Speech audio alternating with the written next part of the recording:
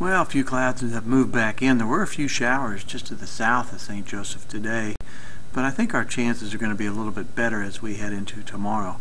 Bigger storms up into portions of Iowa, so for today we'll call it a partly cloudy sky, but notice tomorrow already in Wichita it'll be 94 degrees, so the heat will be there, and our rain chances will start to increase. Notice by 7 o'clock in the morning could see a few scattered showers, maybe a thunderstorm, and then again in the afternoon. So we'll introduce chances for rain, and the heat comes back.